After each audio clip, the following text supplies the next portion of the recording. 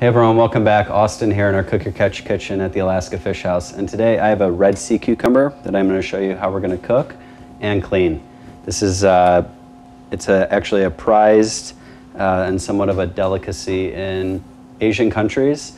And there is a fall dive fishery for it here in Ketchikan. Like I said, most of it goes overseas, but we have one today and I'm going to show you how we're going to cook it. The first step to the sea cucumber is to remove the front and back, and from there a lot of the seawater is going to come out as well as the entrails.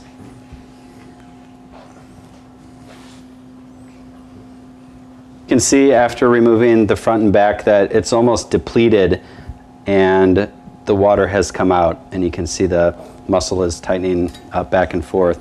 The next step is I'm going to cut down the center to open it up and expose that rib meat and get any entrails out that are still inside. Now this animal is really slippery, so it can be challenging to work with.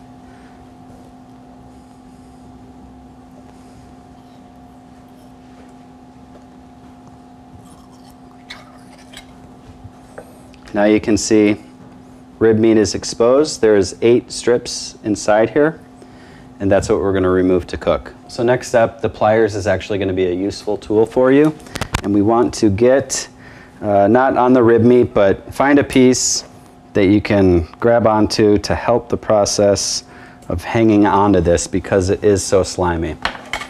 So I have my pliers and I am just finding that angle and pulling at the same time to remove that rib meat.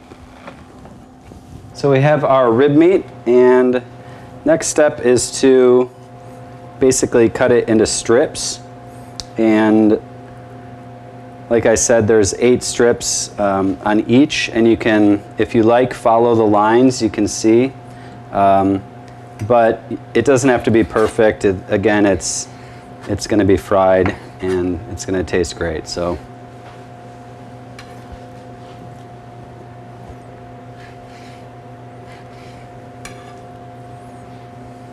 first step, we're going to season the strips. Then we're going to go into the flour. We want to make sure we get them all evenly coated. I'm going to get rid of any residual flour here. We're going to go directly into the oil for no more than 30 seconds. I'm just going to move these around a little bit. Make sure they're getting nice and happy in that oil. Just like cooking calamari or fried clam strips. It's a very quick cooking process. Otherwise, they do get a little bit chewy if you overcook them. Get these out of the oil onto a paper towel. Take off any residual oil. And at this point, we can season them one more time. Just a little bit of salt so it adheres to that right after it comes out of the fryer. So a really nice, simple approach to the sea cucumber is just frying the belly, a little bit of traditional cocktail sauce, fresh lemon.